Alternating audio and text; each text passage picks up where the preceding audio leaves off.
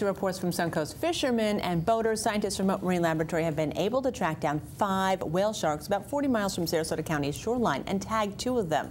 First shark tagged was a 16-foot-long male nicknamed Colt. As the team was traveling back to shore this month, they found a 23-foot female they named Minnie. 3 other whale sharks were found closer to shore.